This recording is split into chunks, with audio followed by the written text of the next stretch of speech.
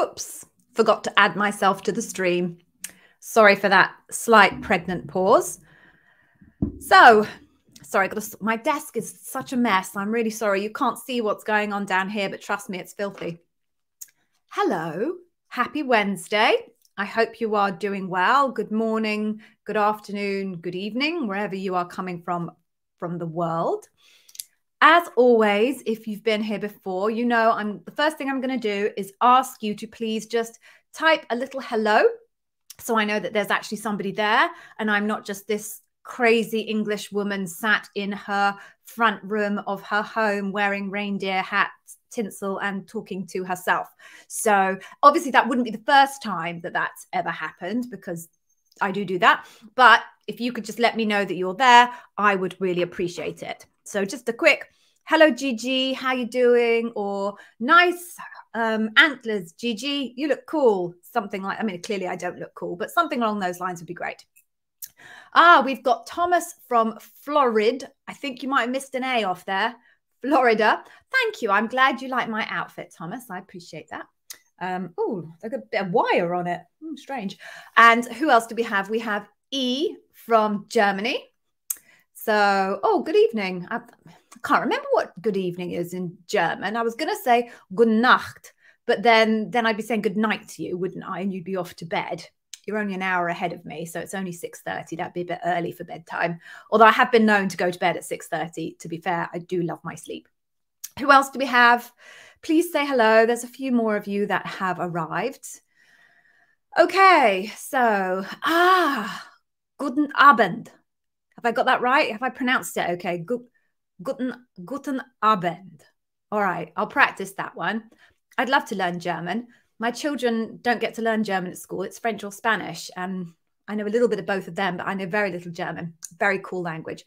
I seem to be losing people talking about German. Sorry, E. It's very cool. And if they don't know that, then shame on them. Okay, we've got Stephanie. Hello, Stephanie. Welcome, welcome. How are you doing? Where are you arriving from? I would love to know. It's very quiet. It's been very quiet this week. I don't know if things are ramping down where you are and where you work, but it has been very quiet this week. All right. Oh, hello, Ashu. Welcome. You love my work. That's so sweet. I really appreciate that. That's very kind. Okay, so whilst we have people arriving, we've got Gulkin. Would that be right? Have I pronounced that right? Gulkin from Turkey. Wonderful. Eric, you were from Florida. Oh, we got Thomas from Florida and Eric from Florida. Very nice. Well done, the Florida contingent. I don't know why I keep looking at this. This is my light. And for some reason, I'm looking at my light rather than looking at my camera. So apologies if my eye line is all over the place. And Gulchin. Okay. It's a got it. Great.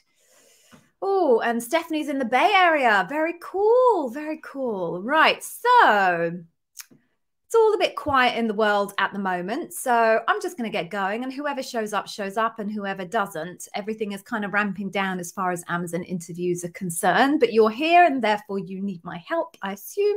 And therefore, that's what I'm going to do. My raison d'etre is to help you. So quick introduction. I am cradling a cup of tea. Oh, I've just... It's just a big brand plug for Kiddie Care.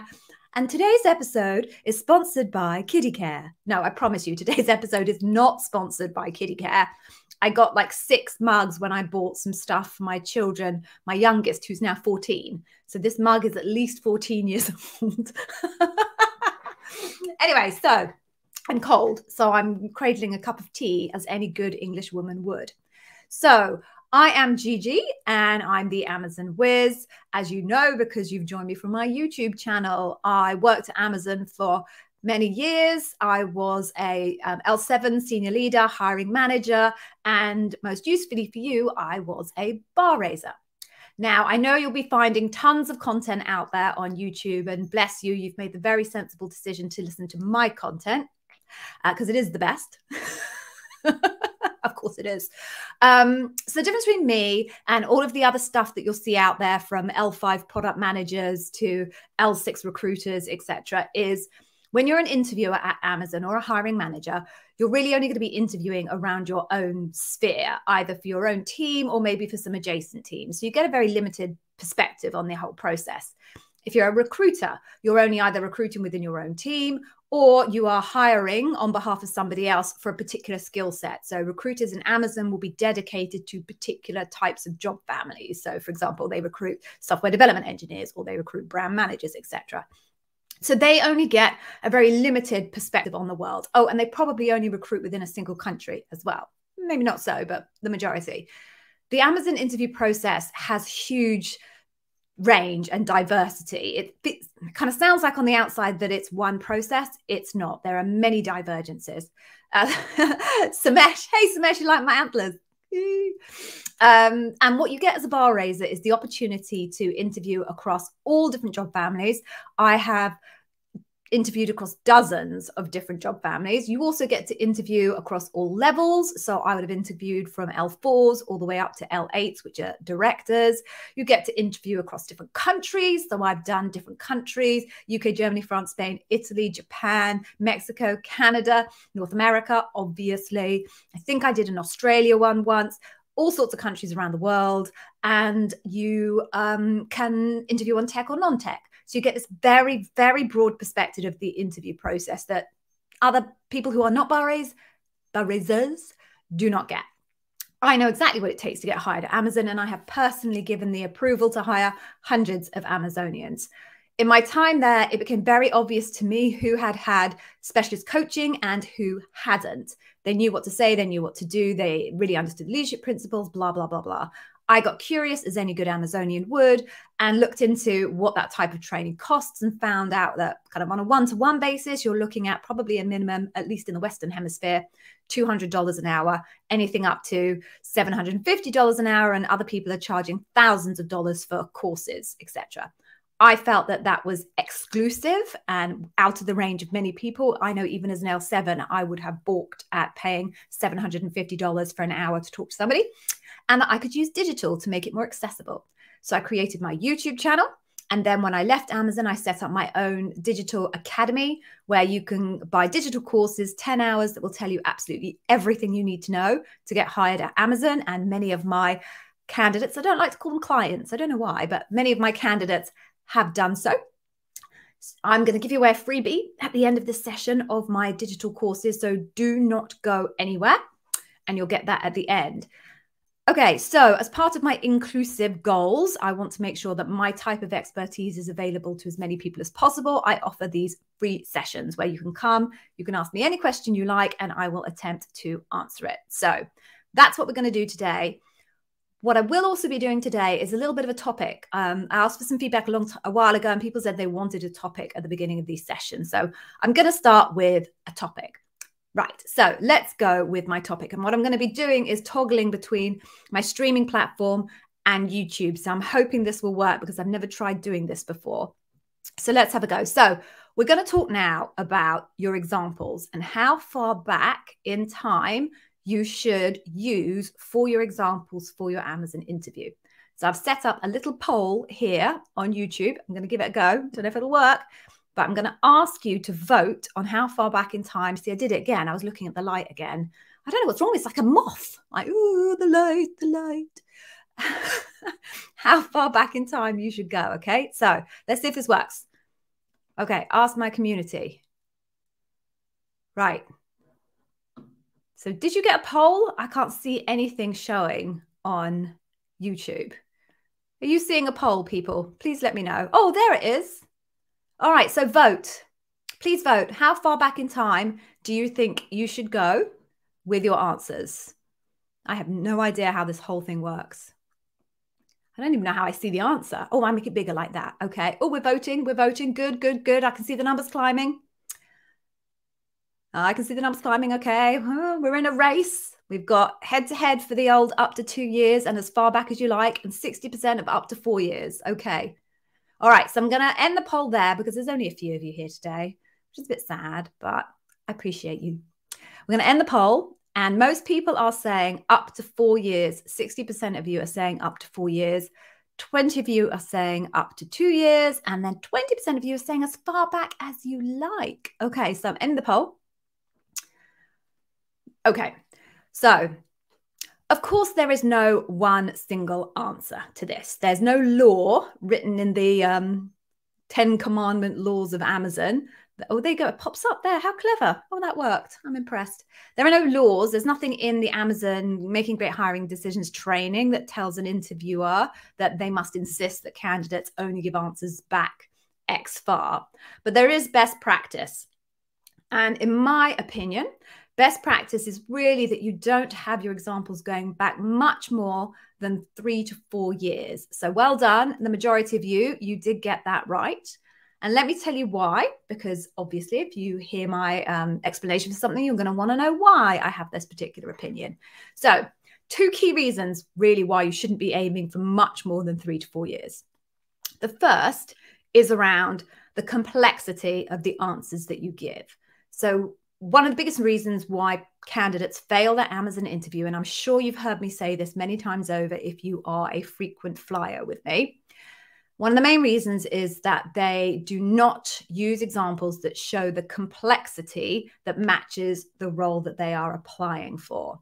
And if a candidate can't show that they're capable of managing the type of complexity for the role that they're applying for, then the hiring manager isn't going to have confidence that they're going to be bar raising. And the problem is for most of us, now this changes obviously the further you get into your career and the longer your career tenure is. But for the majority of us, roles that we did, say 4 years ago, are more junior than the roles that we are applying for now. So what then happens is if you're pulling in examples from those jobs that are more junior than the role that you're applying for, they don't have the same level of complexity as the role that you are applying for at Amazon. Now, it isn't a complete veto, and I'm not saying that do not use any examples whatsoever that are over 4 years. But what you need to do is look at the balance, the mix of the examples that you're bringing to the table, and try and make sure that the majority of your examples come, in my point of view, in the past 4 years. And that's from a complexity point of view. The second reason then where I say that is Amazon has a philosophy that behavior of the past is a predictor of behavior in the future. And the more recently you demonstrated that behavior, the more confidence that your manager and your interview panel are going to have in believing that you are then likely to execute that behavior if you landed in their business. So if I was able to talk to them and demonstrate to them, excellent, let's just choose dive deep, and my example came from 6 months ago, then they're going to go, well, that was really quite recent. Gigi's demonstrating strong dive deep, and we have confidence that when she comes into our business in my country, it would be 3 months, but I know in the US it's probably much shorter than that. Not too sure about other countries. I have high confidence that she demonstrated it relatively recently. So when she comes in, she'll demonstrate it here. As opposed to if I gave them the majority of my examples from, say, 5, 6 years ago, they're going to say, well, why isn't Gigi able to demonstrate to me dive deep in the recent past? She's having to go all the way back to examples 4 years ago, 5 years ago, to be able to demonstrate that. Now I have lower confidence that if I brought Gigi into my organization tomorrow, that demonstration of dive deep that she only seemed to be able to deliver 4 or 5 years ago is actually going to happen tomorrow. So that's the second thing in terms of why I say you want to really be aiming to have examples that come in the last 4 years or so. Now, as I say, it doesn't mean to say that you can never use examples older than that. I used a 10-year-old example in my interview at Amazon with the VP of my organization because it was such a strong example that exemplified how I operate. My example was when I was a very junior marketer and I basically was working alongside the CEO of British Telecom, which is the main incumbent teleco here in the UK. It's a global organization as well. So the narrative I felt was super strong about kind of even when I was very junior, how I was able to operate. So I used that example and clearly I got into Amazon. So I'm not saying don't use examples that are old, but if you are going to use them, they have to be super, super powerful, really, really strong examples of that leadership principle, and don't use too many of them. Okay, so that's that. I hope that was useful. What I'm going to do now is, thank you for doing the poll. That worked out okay. Oh, we're a very small group today. Oh, I don't know if I'm going to do next week now. Okay, let's get going. You're here. I'm here. Let's see if I can help you and answer your questions. So I'm now going to pick up some questions. So if you have questions, do bang them down now. I will ask, please don't ask me general things. People often say, oh, I've got a senior technical recruiter interview tomorrow. Can you give me some tips? Yeah, sure. Like 3.5 hours worth of them on my YouTube channel.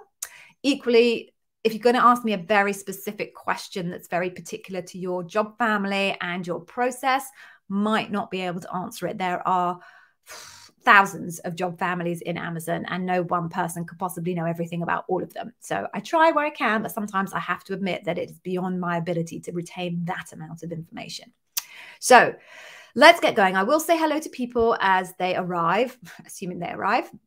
So yeah, Sumesh, you're here. You like my antlers. Do you like the tinsel as well? You didn't mention the tinsel, Sumesh. Okay. Okay. Yeah. Okay, Sumesh. Hey. Right. So if you've been working with the same organization for the last 3 to 4 years, all your story should revolve around that. If you possibly can, Sumesh, if you can find enough examples from that organization to bring to your interviews, then I would suggest you do that. One of the challenges that you also need to balance with is the concept of scope.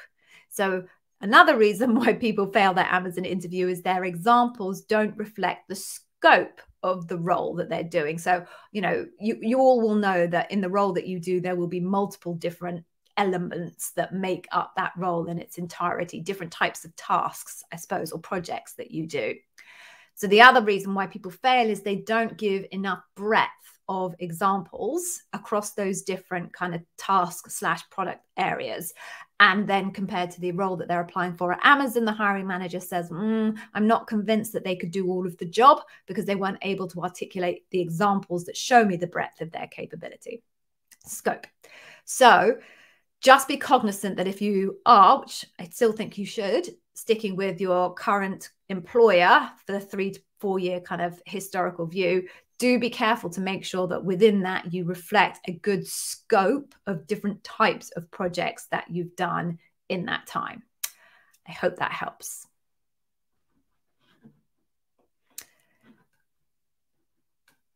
Okay, Ashu. Can you provide personal story for a few leadership skills? Of course, the priority is work-related experience. Ashu, it kind of depends on how experienced you are in your career. So if you are like me and you're very old and you've been working for 23 odd years, I would very much discourage you from using personal examples, because someone like me should have enough experience in my career over the past 4, or if I have to stretch to 5 or 6 years, to be able to pretty much touch on all of the leadership principles, particularly at my level. If I was to not talk about my professional experiences in the context of the leadership principles, it would send up a red flag immediately to the interview panel, who would be wondering why it is that I was incapable of coming up with a good answer from my career history for a particular leadership principle, and I had to default to something outside of work. That will be a red flag for them. And of course, they want the work context because they'll be worried about, well, if Gigi can show this in her personal life, why is she failing to show it in her work life? Now, counter to that, if you are someone who's relatively early on in your career and you're quite junior, maybe you're only just out of college, university, whatever, or you've only had maybe a year or 2 years of experience, then that's more forgivable because you're not old like me and you don't have a huge backlog of experience to be able to pull from. So if you're in that side of the spectrum, then your interviewers will be much more sympathetic about why it is you are unable to come up with a work-related example and why you've had to default back to personal examples. Oh, who's phoning me? Oh, it's my brother.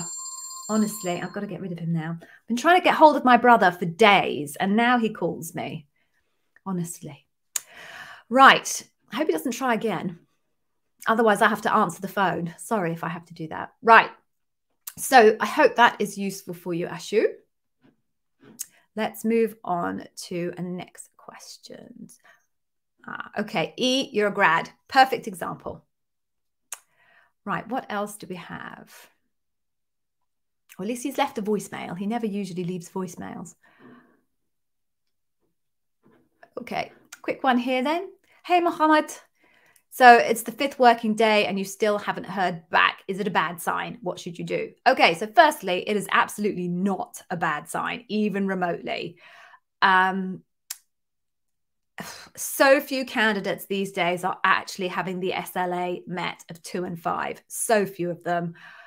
You can see Amazon is recruiting recruiters left, right, and center. And the recruiters that I'm still very much in touch with at Amazon are really bowing under the pressure. They're growing so fast and they just can't recruit recruiters fast enough to keep up with the demand for recruiting non-recruiters.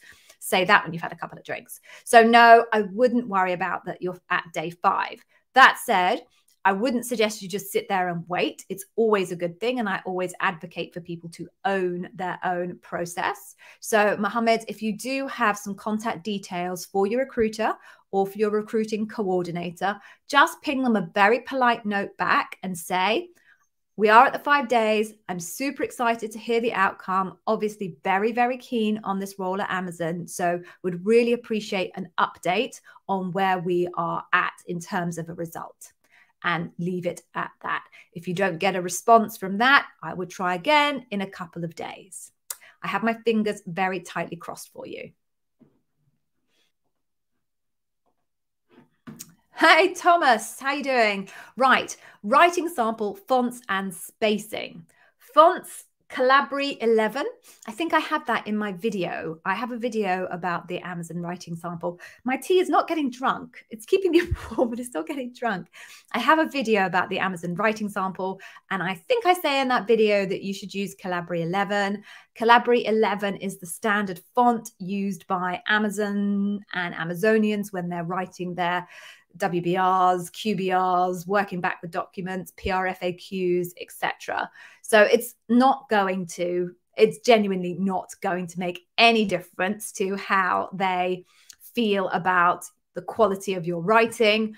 But if you've got to pick something, you may as well just pick something that is very familiar to their eye. Again, I'm not for a second saying that the font that you use is going to be a determining factor in terms of the quality assessment they make of your content, but you've got to pick something. So you may as well pick Calabri 11 because they're just used to looking at it. In terms of spacing, again, you just want to be very standard. No squeezing up the margins, any of that nonsense. You've got 2 pages.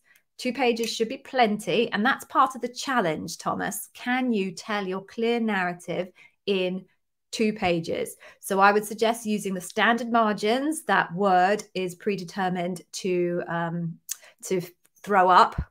That sounds horrible. That Word is pre-programmed when you start a new document. So Calabri 11 and just use the standard Word margins and you'll be fine. I hope that helped.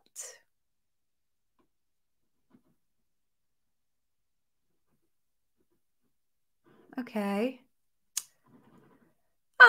You're an Academy member, Ashu. Hello. Thank you. So you took my masterclass. Does scope and complexity can be derived from job description and resonate with past experience? So good question. I think scope can definitely be determined from the job description, because basically your job description will tell you your responsibilities. There's always a section that literally details out your responsibilities. So what I tend to do and what I coach my candidates to do is to look at that responsibilities section and the type of work that is defined in that responsibilities section, and then to use that as a bit of a guide for picking examples from their career history. Because if you can have examples that connect to those different responsibilities, then your hiring manager is going to go, tick, I can see that they have executed the full scope of work that I'm looking for somebody to be able to do here. That's scope. Complexity is a different thing. I don't think job descriptions, any job description I've ever read, Amazon or otherwise, has a mechanism to help you understand the complexity of the job. So I have my own little tricks for that one, which is what I do as a marketer, because that's what I was before I started doing this stuff, is I know the things that made my job complicated in marketing. So there were things like how many campaigns would I have to run a quarter, how big my team was, whether I was how many countries I was managing, how many languages I had to do my marketing in, how much budget I had, how many channels I managed, how many teams I had to interface with to be able to get my work done. All of those things drove the complexity of my roles. So whatever I do when I'm interviewing for myself, and what I coach my candidates to do, is to write that list of things that you know create complexity, and then try and find out the answers to them. So before the interview, go to your recruiter. They may not know the answers, but they may be able to get them for you. They'll probably say no to some if it's confidential, but they might be able to get it for you. Or if you can't get the recruiter to do that, then think about some of those key questions when you hit your first round of interviews, so that if you are fortunate enough to make it through the first round and onto the subsequent rounds, you've got that insight, so you can then go back to your examples and try and make sure that they reflect that type of complexity. I hope that helps.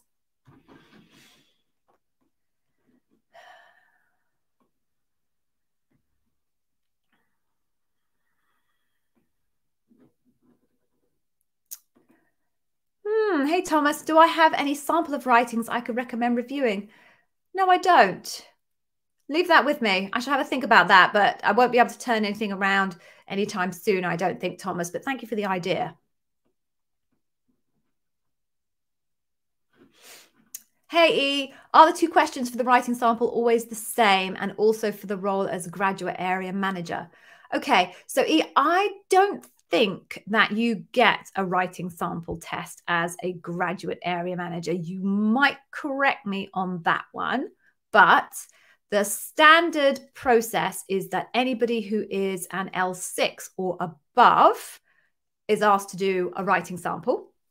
And that's because all major decisions made in Amazon are made based on a written document where everyone sits in a room, reviews the written document, talks about the written document, and then off a decision is made. Policy used to be, don't know if it's changed, haven't heard it's changed from any of my recruiting friends. Policy used to be only people whose role was very heavily focused on writing below an L6 would have to do a writing sample. So, for example, someone who was going to do a L5 product management job, because product management is all about writing documents and getting people to buy into your concept because you've written this fabulous document.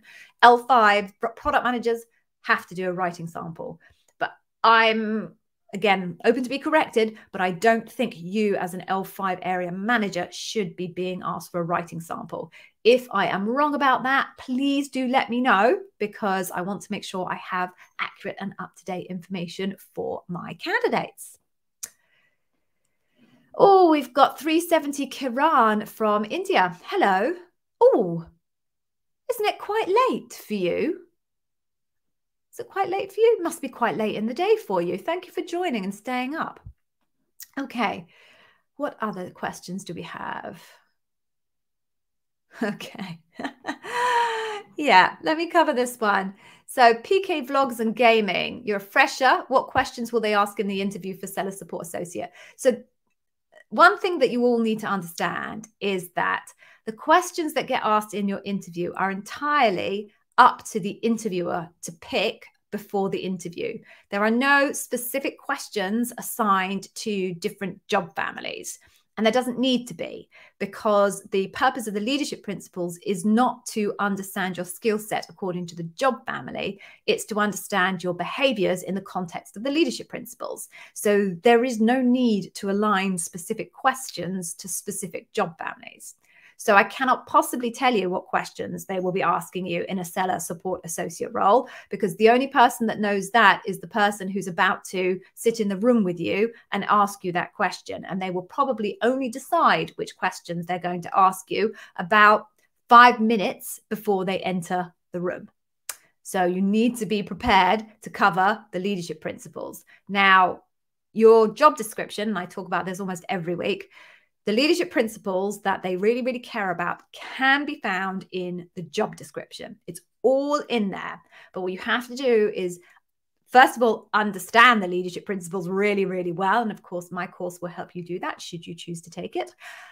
First of all, you've got to understand them. And then once you understand them, you can go line by line through your job description and identify the type of language that is aligned to the leadership principle. And that will then give you very clear direction on the leadership principles they care about the most. If you would like a demonstration of how that can be done, please go to my storefront on my YouTube channel, where there are 2 live sessions where I actually do that job description deconstruction live. People give me their job descriptions and I deconstruct them live. Haven't done one for a while. I might do one again in the new year, but there's 2 there. So please go check that out. And hopefully that will give you some good guidance on how you can work out what the key leadership principles are for your role. Okay. Yeah. Okay, Eric. Hey. So you have a bunch of work experiences that span multiple leadership principles. Is it acceptable to use the same example and expand on it based on the principle? So yes, I've definitely got a video about repeating, and I talk about repeating examples all the time in these sessions. So I'm going to summarize it up, which is, yes, it is okay to repeat an example, but I urge people to try and avoid repeating too many times. And that goes back to that whole concept of breadth.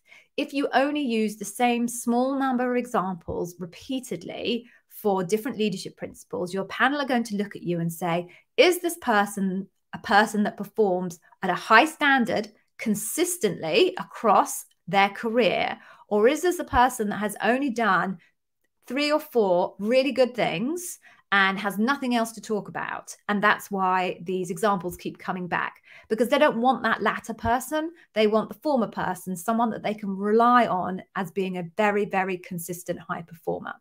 Now, sometimes it is hard to do exactly unique examples for every single question. I know that's difficult. I can do it, but I've got like a 25 career history. Particularly if you're more junior, it becomes very, very hard. So if you're going to repeat an example, as you're talking about here, you need to be able to spin it very differently for the different leadership principles that it shows evidence of. So if you have an example that covers both dive deep and customer obsession, you need to craft a way of articulating that story with that example that really, really biases towards all of the elements of customer obsession. And if you stay until the end, Eric, I'm going to give you my free customer obsession masterclass, and you'll be able to see exactly what I mean when I talk about all of the different elements of customer obsession. Then, if you want to use it for dive deep, you need to reshape the story so you're focusing on all of the elements of dive deep and you just skip over the customer obsession parts, so that when you tell the story repeatedly to hopefully 2 different interviewers, when they capture it, it sounds like a very different story, even though the basis of it, the situation, is common. Everything after that really needs to be different. So yes, you can use the same story. You can craft it for 2 different leadership principles. I actually recommend, wherever possible, everybody tries to craft one example in at least 2 different leadership principles, so that they've got lots of potential stories that they can come forward. But I would suggest you don't repeat it too many times. If you're an L4 or an L5, it's much more acceptable to repeat more frequently. If you're kind of an L7, L8, repeats are a little bit of material repeats are a concern. If it's L6, you're kind of somewhere in the middle. You can probably get away with 2 repeats, maybe even 3. In fact, no, I won't say 3 for L6. That's wrong. If you're an L6, I, as a bar raiser, would be comfortable with hearing the same story twice, maybe at a push 3 times, not 4. Okay, personal opinion, no laws and rules around it in Amazon, simply based on my experience. Okay, what other questions do we have here? Oh, yes, Ashu, you don't have data for your examples.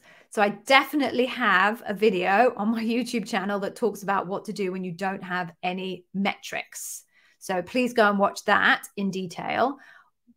I'll summarize up here for you, which is, it is usually possible to find some kind of expression of a data point that has gone from one place to another. So it doesn't have to be commercial metrics, sales, revenue, margin. It doesn't have to be that. It can be something like time to market reduced, number of people that need to work on a project reduced, error rates reduced, efficiencies increased. It can be any type of measurable kind of output of the work that you've done. So really go back to your example and ask yourself, what was my goal here? What was I trying to achieve? And if what you were trying to achieve was launch a product faster, then the metric that makes sense for this thing is to talk about the number of weeks it took from start to finish. The other thing to remember, Ashu, is no one's going to check. So not that I'm telling you to lie, of course, I wouldn't do that, but no one's going to be able to check it. So as long as it's credible and as long as you've thought through all of the possible questions that an Amazonian might ask you about that data, upstream metrics and possibly downstream metrics, so that you are in a position to sound credible if they ask you follow-up questions on it, nobody's going to know whether you were creative with coming up with those metrics. Don't tell anybody I said that. Moving on then. There we go. Actually, Paul. Hello, Paul. Right. That's good timing. How does Amazon verify if the candidate is telling a real story or cooked up the story in the on-site interview? They can't empirically prove that you are telling the truth. But what I can definitely tell you happens is when people are making up a story, if they aren't really good at it and they haven't really thought through all of the possible kind of little like offshoots and things like that and questions that could be asked as follow-ups, they can trip themselves up. Just little things here or there. And then what tends to happen is the individual interviewer kind of just gives them a pass because it's like, that smells a bit odd, but do you know what? I'll just ignore it and I'll give them the benefit of the doubt. But when everyone gets into debrief, everyone will have, or some people will have made a little comment here or there in that notes that something didn't smell quite right. And then when you see one, but then two, and then maybe even three, or people start to discuss it and other interviewers go, oh, hang on. Do you know what? I thought that too. I didn't bother writing it down, but I thought that too. It's that cumulative undercurrent of things that don't seem quite right that can then show that a candidate has obviously not been telling the full story or the accurate story. Now, Amazon knows that people are going to try and show themselves in the very best light. Fair enough. But what they, so they give you a little bit of a pass on it. But when it then looks like someone has really stretched the truth too much, at that point, red flags go up. So I will give you a specific example from when I was bar raising. I can't remember the role that I was bar raising on, but I met a candidate, and given her resume, the narrative that she was telling me about the authority that she was given for decision making and the impact that her work was having at a scale point of view, I wasn't, I kind of felt a bit suspicious. And then when we went into debrief, I noticed that one of my other interviewers, in fact, it wasn't even the interviewer, it was the shadower of the interviewer who actually had added notes, which doesn't always happen, also commented that they were a little bit suspicious about overclaim. And that then triggered quite an extensive conversation with all of the interviewers about how they felt about this concept of overclaim. And the more we kind of picked at it, the more interviewers were then able to identify elements of their interviews that they felt actually resonated quite strongly with that concern of overclaim, and the candidate was not hired. So it is a fine line you have to walk in order to be able to present the narrative that you want to present to impress your interviewers, whilst being sure, or at least as sure as you can be, that you won't trip yourself up in an interview and then cumulatively it to become quite apparent that you are making overclaim. It's a bit of an art form. That's why mocks are so important, actually, Paul. You want to get in front of people who are credible in terms of interviewing skills so that they can poke holes in what you're saying and ask you follow-up questions, so that if you are being creative with the narrative, you know where the pinch points are and you can be prepared for those pinch points. I hope that helps. Oh, you see, it's a flaw in the process. Damn right it's a flaw in the process, but it's a flaw in every single process. Tell me a interview process where that isn't a flaw, other than interview processes that are purely based on kind of technical skills tests, where there's no subjectivity. And actually, they're not always technical skill tests that aren't subjective, right? Unless it's something like maths. Maths is what we say in the UK, math in the US. Unless it's something like math where there is only one answer, pretty much many other technical tests, there are many different pathways to the right answer. And it's subjective as to whether the assessor believes you've taken the right pathway. So sure, it's a flaw in the process, but it's a flaw in interviewing as a concept overall. It's no worse at Amazon. The only difference being at Amazon, and why I think Amazon is better, is that you meet a bunch of people.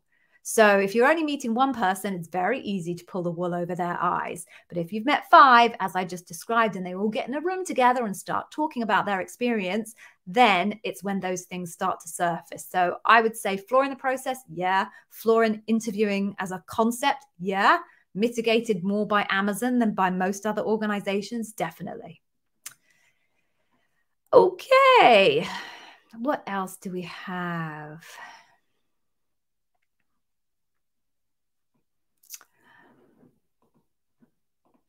Sumesh, do I do resume reviews? No, I personally don't do resume reviews. I tell you why. They take a really long time. So as much as I have looked at thousands and thousands, I mean, it's got to be well over, I have to breach like 10,000 resumes, and I'm not a recruiter, I'm just a hiring manager in this. So I've seen a lot of resumes. So skills-wise, yes, I can do it, but I don't choose to because they take a very, very long time. But if you would like a resume review, there are people I trust that I can pass you on to. So contact me outside of YouTube. If you'd like to do that, LinkedIn is probably the best place to mesh. Oh, Ashu, that's so sweet. Thank you. I appreciate that. That's kind.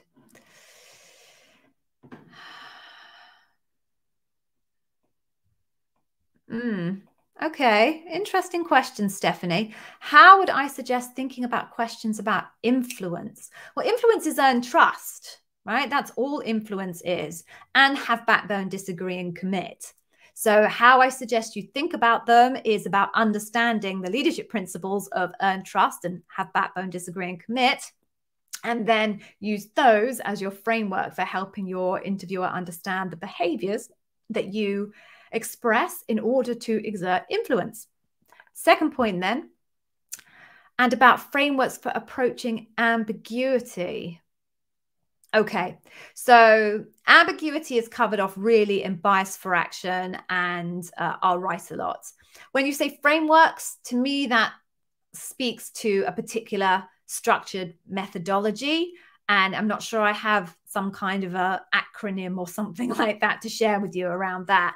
But again, making judgments is what ambiguity is all about. And from an our right point of view, that's about making judgments based on your experience and just being able to know from your experience of the past or from your knowledge of other decisions made by other businesses, what I call it gut, but it's not gut. It's informed instinct is what I call it in my leadership principle masterclass, making a decision based on that, or also going and finding somebody else who's way better at being able to make this decision than you are.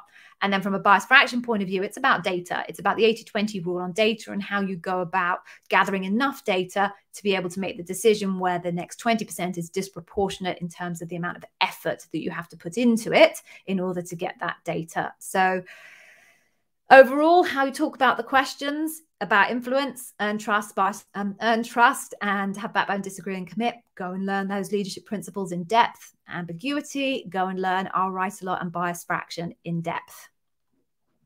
Every question you're asked can be brought back to a leadership principle. You just have to really understand the leadership principles. Okay.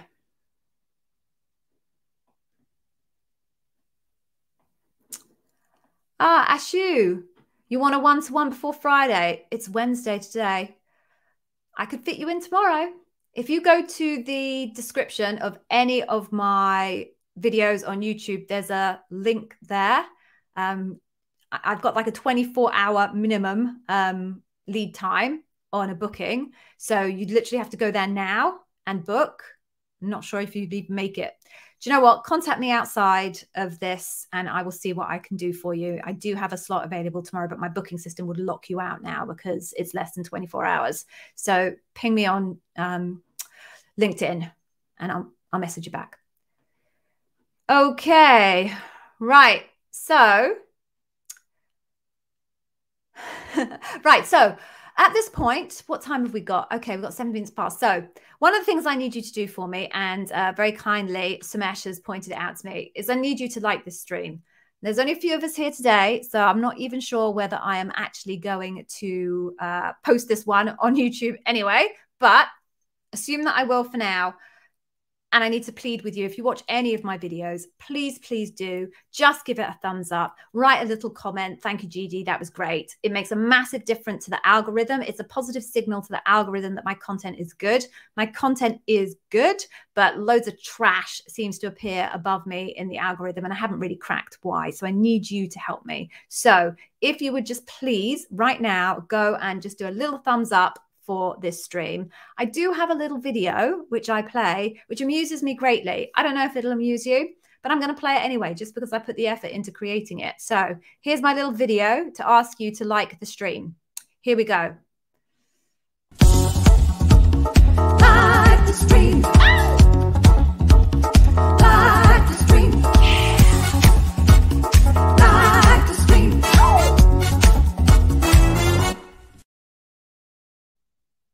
There we go. That's my video.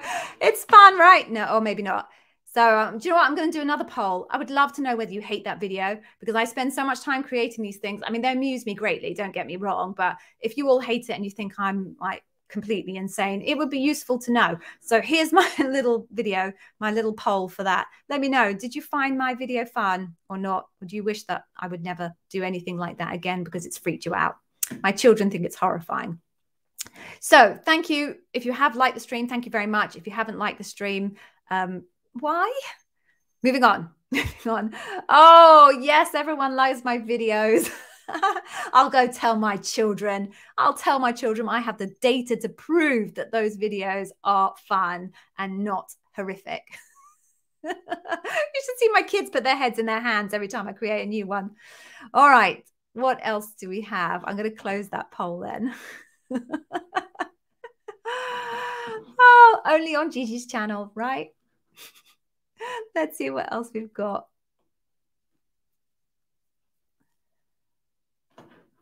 Okay, 370 Kiran. So you've made it through 2 phone screens. You've gotten updated for an SDM. Any suggestions on preparation and the writing exercise?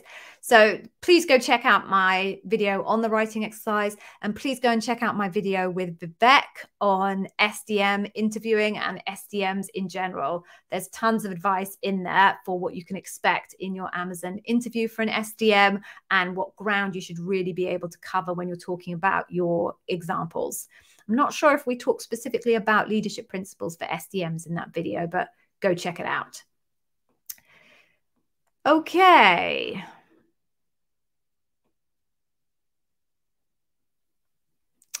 Moving on.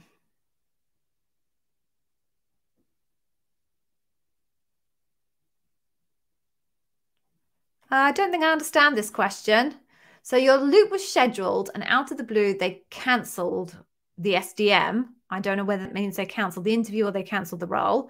However, the interview scheduled to happen after SDM happened anyway.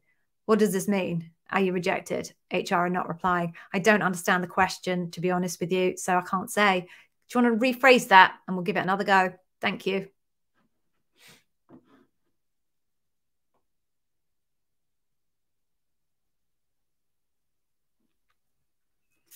Sorry, I'm looking for other questions. Oh, everyone's having a chat on the thread. That's nice. I like it when people chat to each other on the thread.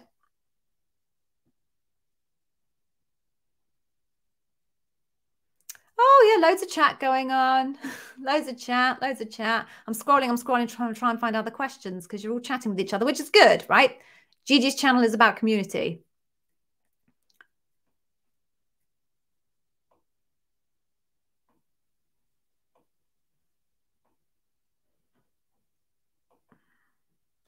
Okay, so let me try and get my head around this. Can I say that for me, a positive failure culture is important as a leader? I want to create an environment that allows people to try new things and fail, but I also know it's a sensitive topic. It's not really a sensitive topic. Amazon is an organization that is happy to fail, very happy to fail. You only have to look at all of the litany of failures in Amazon's history to know that. Fire phone, complete disaster.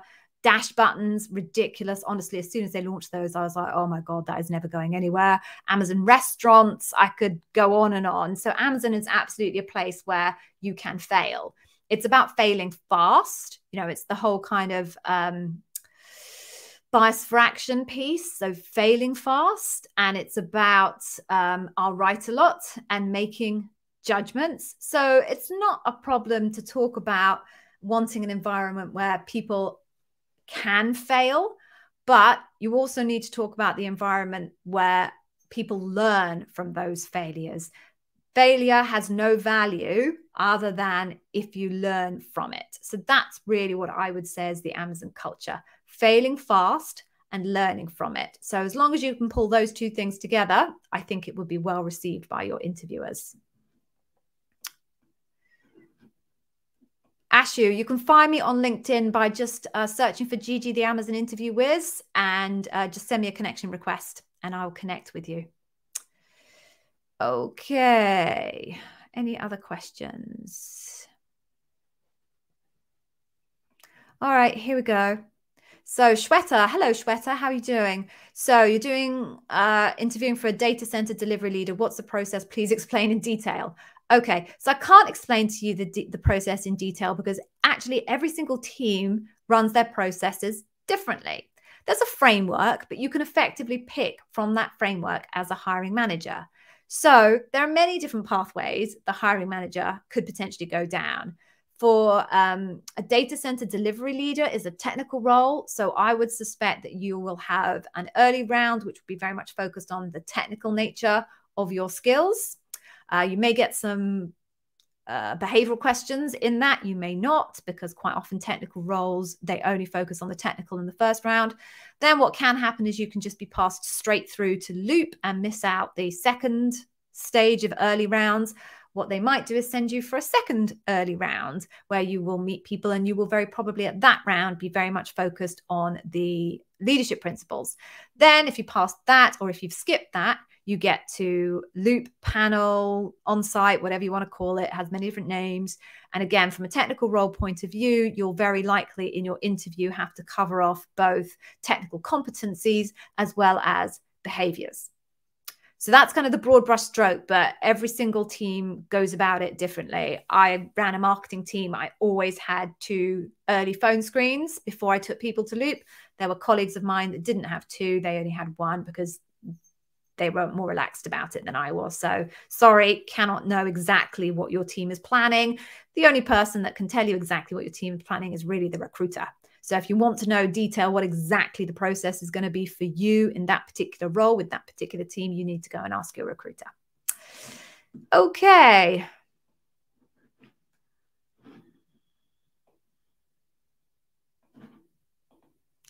All right. So PK Vlogs and Gaming are trying to re-articulate that to me, but I'm not sure I'm any clearer. So what do they expect from the candidate? Do they bother about communication skills or correct answers? Well, as I said, when it comes to behavioral interviews, there's no correct answers, right? It's not math. maths. So what they care about is whether you are able to demonstrate your behaviors in your previous career experience reflect what they're looking for in the leadership principles. Communication skills speaks to a particular leadership principle, which is earn trust. Yes, every single interviewer is always looking for earn trust. It's a very critical leadership principle. So hopefully that gives you some sense, but there's no kind of formula that says 1 + 3 + 4 + 9 + tick equals inclined. Okay.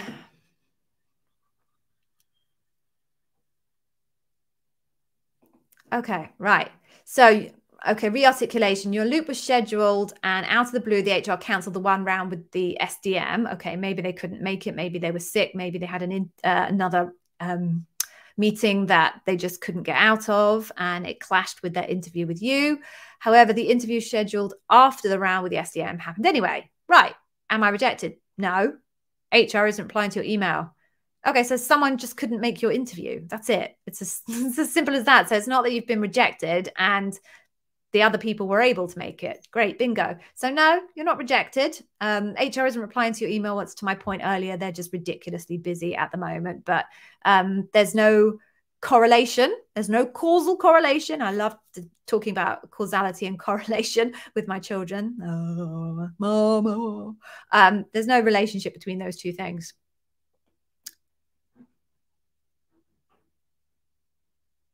Okay.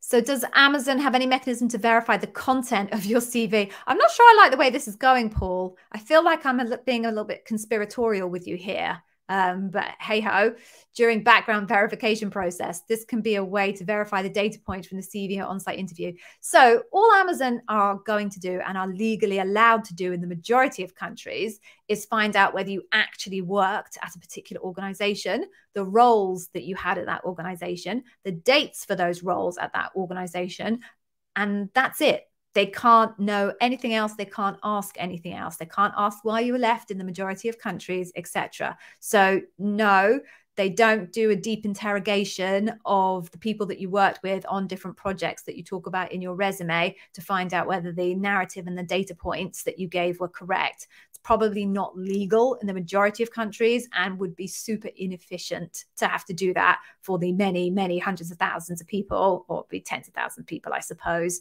in any given period. Would you reach hundreds of thousands? I don't know. Maybe they recruit 100,000 people a year. Probably do, you know. So yeah, super inefficient and probably illegal. Okay. Next question then. What if you do really good in all rounds but not good in the BR round? What would happen? Right. So the way that your data is assessed is in a pool. So yeah, you meet individual people. Yes, they do your interview and then take a view based on just the interview that they had with you as to whether they would choose to hire you or not. But once they've submitted their vote, they then get to see everybody else's vote and everybody else's data on you. They read it and then they go into the debrief. So they are then required to not just make their decision based on their particular experience with you, but they actually have to remake their decision based on this greater set of data that they now have access to. So it is very possible that you met with your bar raiser, they were unimpressed with you, they pressed the not inclined button after your interview with them, then they saw everybody else's data and everybody else's data was brilliant or impressive enough so that when they had the conversation in debrief, they changed their mind about their feelings about you, because when they look at the data as a whole, it is compelling in a way that the data that they gathered on their own wasn't compelling. So you need to think about it like that. You know, the decision is made with data on aggregate. The decision is not made based on individual interviews. Inclined, inclined, inclined, not inclined, not inclined, 3 out of 2, higher. Doesn't work like that. I hope that makes sense. Okay, what's the time? Oh, gosh, we're out of time now. And I need to go and feed my daughter. So let me just check and see if there's any more questions that you need me to answer. Oh, okay, yes, there's one question here, which is good. Oh, thank you, Flip B. That's sweet of you to say so. Thank you very much.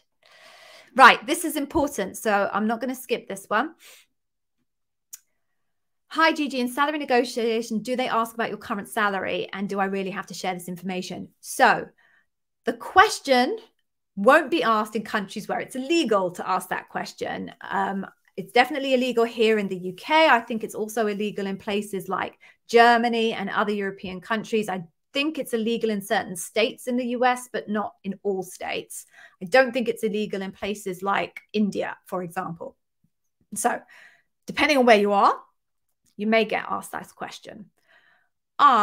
Even if I was in one of those areas, would decline to answer that question because it's irrelevant what you earn at the moment. What is relevant is what you want to earn within reason. So if I was asked that question by a recruiter, I would say, actually, I would prefer not to share with you my current salary, but what I am happy to share with you is my view of what range I would be expecting you to come back to me with if you were to offer me a role. Actually, so that's what I would say. Or the alternative is if you don't even want to give that away, because hopefully you've done your research, don't ever give that banding away without having done your research. The other alternative is to say, well, actually, I prefer not to share that information, but why don't you tell me the salary range that's available in this role, and I can let you know whether that's acceptable to me. I actually prefer that second one. And then if they won't give you that, then you can at least give them the first one that I shared with you. But yeah, don't ever give anybody your current salary. It's irrelevant. Okay. Oh, Samesh, will I take you to Big Ben when you visit London? You've always wanted to see that. It's very underwhelming, Big Ben, I have to tell you. There would be other places that I would choose to go in London, which, by the way, is the greatest city on the planet. It is. Maybe Rome tops it a bit, but, you know, but yeah, sure. Samesh, come to London. We'll meet up and I'll take you around the sites as long as there's no COVID issues, which there are here in London at the moment. Okay, right. So on that note, I'm afraid I am going to have to go. I need to feed my little daughter, but thank you very much for coming. I'm going to give you this freebie, which really you have to take. You have to take this. Go to AmazonInterviewWizAcademy.com. My free customer obsession masterclass is on there. It's very good. I break down customer obsession into its tiny component parts. I have a whole learning method for the leadership principles that nobody else has. I created it myself based on my deep, deep, deep understanding of the leadership principles. It's a smash hit with all of my candidates. So you find out my facets for the customer obsession leadership principle. It also tells you pretty much everything that they're looking for in customer obsession, literally everything they're looking for.